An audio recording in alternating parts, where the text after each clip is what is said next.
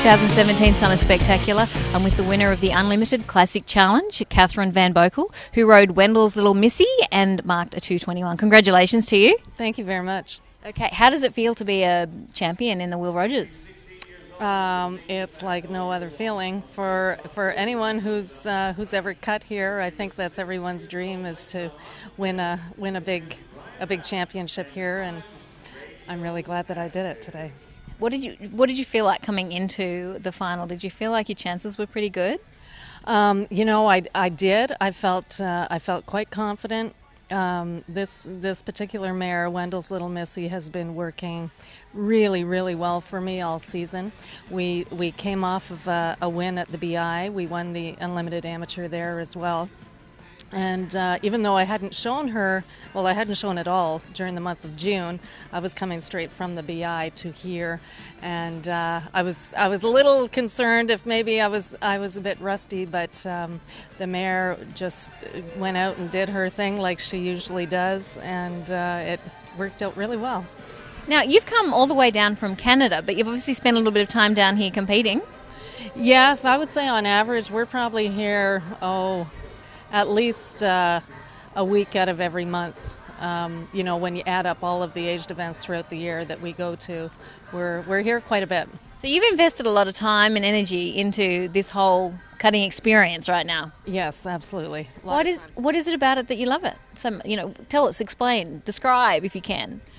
It's just that feeling that it's you and that horse out there, and that horse is free to do what he does. I mean, I come from a hunt seat background. I used to show on the AQHA circuit hunt seat horses, and those horses are trained just as well as a cutting horse is trained, but they're not allowed to think on their own, whereas a cutter, that's what we want them to do.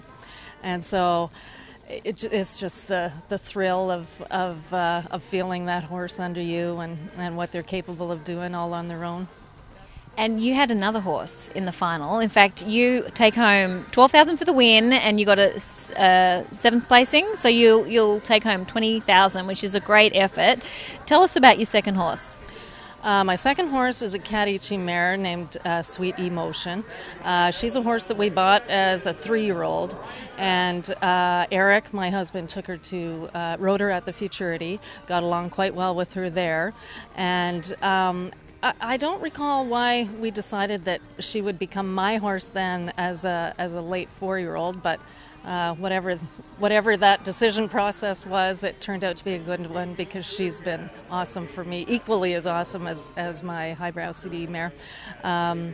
We were reserve champions at the Super Stakes this year in the amateur class, and was it yesterday that the amateur finals were, and we placed 6th in the amateur finals there as well.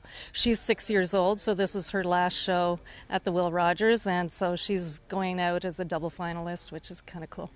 Okay, what is it about the Will Rogers that you like showing in? Because it's obviously done you fairly well.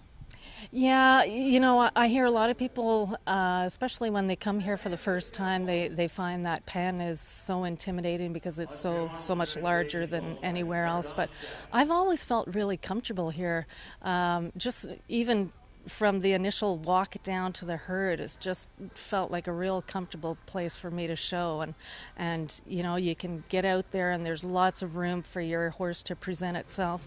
And I've always really enjoyed it, and I've had a lot of luck making finals here. Okay, well, it sounds like you've got some more wins ahead of you with these 2 horses. Congratulations. Thanks for joining us. Thanks a lot. Thank you.